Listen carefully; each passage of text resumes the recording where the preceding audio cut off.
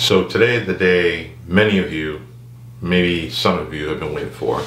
Earlier today, OnePlus unveiled their latest flagship, or their only device right now, the OnePlus 5. It kind of stacks up with all of the rumors and reports and all the leaks as far as what it'll look like, what it'll offer, different things.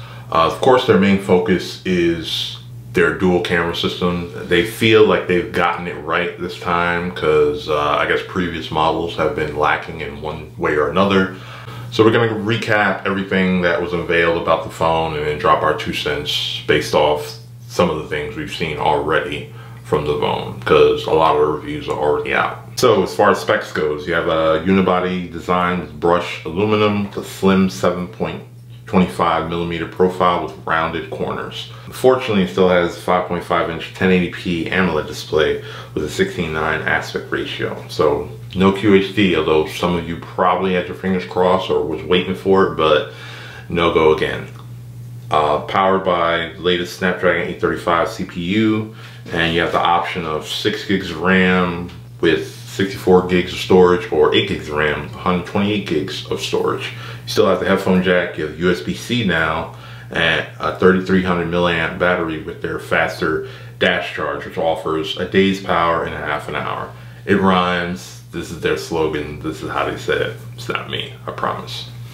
It's running the new Oxygen OS on top of Android 7.1.1 Nougat, so for the most part, it's kind of the same. They've added a lot of little things. So, and then you have a reading mode, which, you know, of course, dims the light, so it's not that harsh and turns everything black and white. And then you have a do not disturb option for when you are gaming. So, very interesting takes on that. Very interesting. So, now to what everybody wants to know about, the camera. So, they've adopted the dual lens setup that Apple has made infamous or famous, depending on who you look at. So the main shooter is the f1.7 16 megapixel Sony sensor, and the second sensor is the f2.6 20 megapixel Sony sensor. The second one acts like a telephoto lens that offers up to 2x optical zoom. You can use both lenses in portrait mode to get that DSLR bokeh, which focuses on the subject and blurs the background.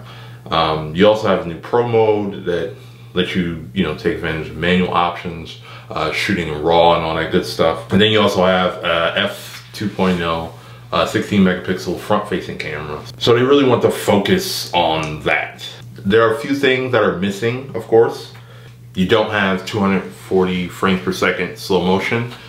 You do have 120 frames per second slow motion, but it's only in 720p. You don't have optical image stabilization in 4K. So based off of what I've seen in the camera department, actually on OnePlus's site, the camera seems like it's gotten better, but it's still not at the level of, S8 or iPhone or Pixel. Their marketing campaigns have had the highest resolution dual camera system and doing all that, and they feel they nailed it. It just seems like the image processing side, it's just not up to par. The OnePlus 5 doesn't appear to be a flagship killer, even though they're not using that term anymore, even though everybody holds on to it. They're just striving to be a competitor. Their tagline is never settle, but we're now at the 4th iteration of OnePlus, and it still seems like you're settling on something. So if you're getting a great fast experience, great battery life, but you don't have a QHD display, which isn't that big of a deal, but for some people that's a deal breaker. You have 4 times to get your camera right. It's gotten better, but it's still not up to the standards of paying $100 more to get another flagship where I can get a good camera. They have a loyal following. I hope you guys who are part of that loyal following will enjoy it. So the OnePlus 5 starts at $479 for the 6 gig RAM, 64 gig storage, and $539 for the 8 gigs of RAM, 128 gigs of storage. It'll be on sale June 27th. You have the available options of Midnight Black or Slate Gray.